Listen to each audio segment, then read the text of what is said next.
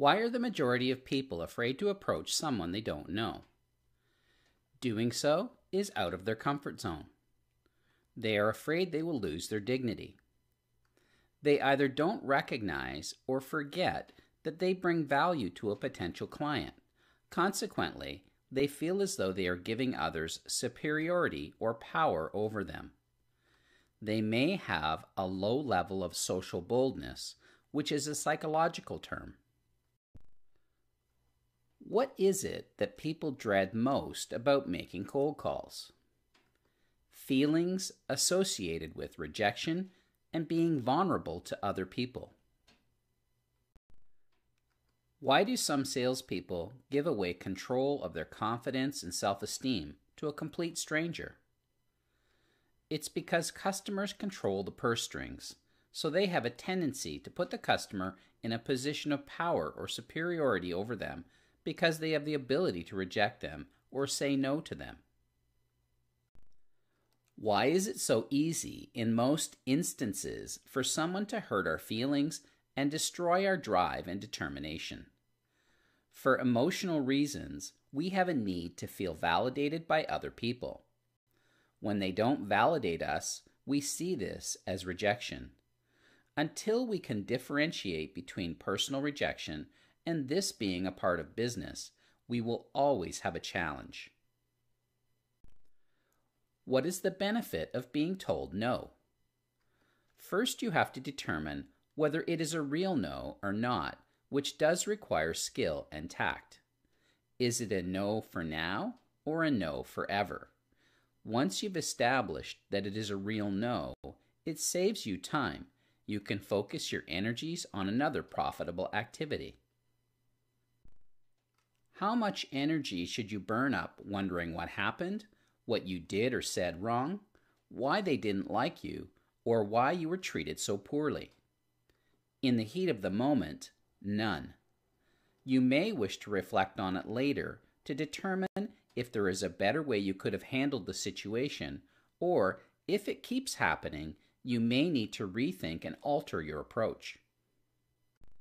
How do you need to feel about rejection and fear in order to be successful in professional sales? It requires a shift in mindset. If you think of it like you are offering free samples at the store and not everyone is going to be interested, then you will have a healthier and more realistic view. If you program your mind with the understanding that each positive response or yes is sandwiched between many more negative responses or no's, then you will begin to shift to a mindset that sees that there is value in each no because it is getting you one step closer to a yes. What do you need to do in order to be more proactive, enjoy prospecting and cold calling, and increase your success level while doing so? Stop giving away your power. Make it fun. I've worked in sales teams where we've scheduled contests to make it more competitive and fun. Everyone throws $5 into the pot, and the person who schedules the most appointments in a predetermined amount of time wins the pot. Challenge yourself. For instance, I will make enough phone calls to have conversations with at least 10 prospects before moving on to another activity. The number that you choose should be a challenge. If and when this number no longer represents a challenge, then raise it. Set a goal. For instance, I will schedule 3 appointments before moving on to another activity. If you don't make the calls, what will the result be? Nothing. Or even worse, going backwards. As humans, we are emotional beings. When we allow our negative emotions to take control of our actions, our sales results are negatively impacted. It's important to put things into proper perspective and gauge your activities based on logic and reason. Keep this in mind.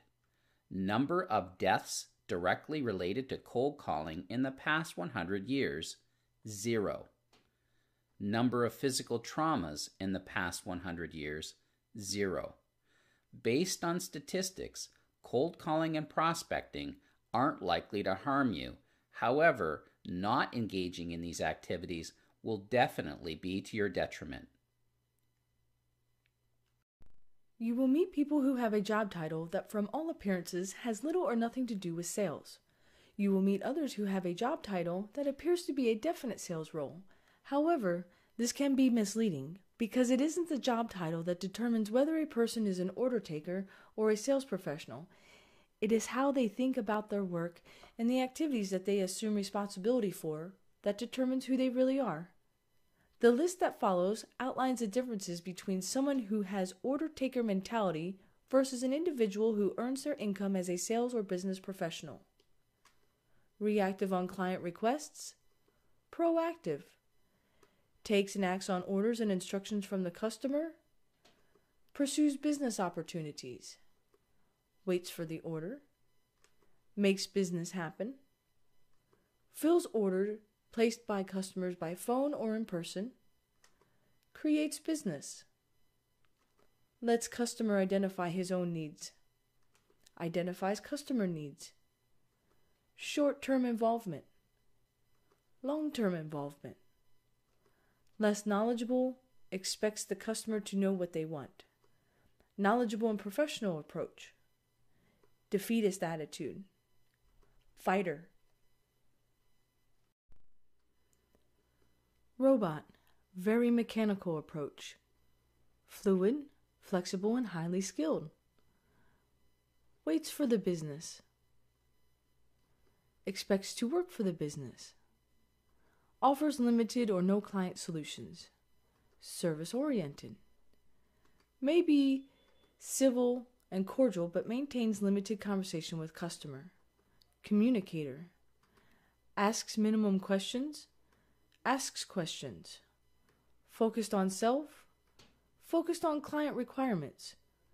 Prefers not to exert too much effort. Whatever it takes to get the job done attitude.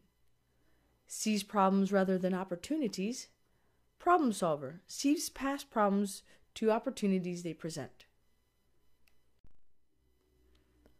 Lacks motivation. Enjoys challenges.